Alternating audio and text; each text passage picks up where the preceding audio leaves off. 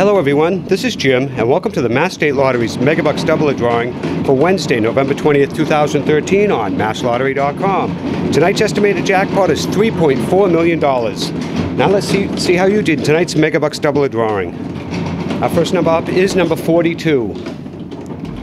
And after that we have number 28. And here comes number 14.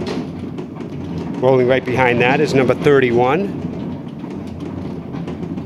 Up next is 16, and the final ball in this sequence is number 20. Once again, the winning Megabucks Doubler numbers for Wednesday, November 20th are 14, 16, 20, 28, 31, and 42.